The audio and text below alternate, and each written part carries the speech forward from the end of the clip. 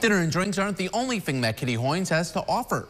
News Channel 9's Kendra Brodus has more on why for 20 years, hundreds of people gather at the pub to shave their heads.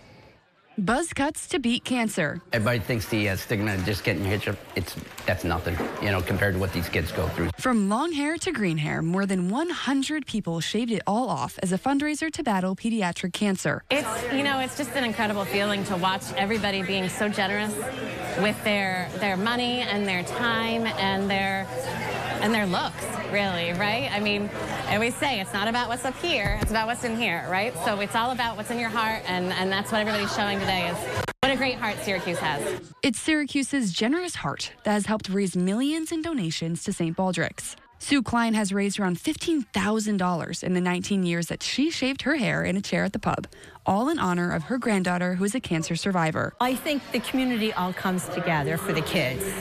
I mean, they know that, and especially when you see pictures of the angels and you hear the stories of what they went through and what their parents went through. I think it's something everybody feels they can do a little something to help out. And what else does the event bring? I hope people realize there's hope. And if they keep, eventually, we're going to find something, I mean, look, we had a vaccine for COVID. There's got to be something for childhood cancer. Funding research for a cure, one shaved head at a time. In Syracuse, Kendra Brodus, News Channel 9.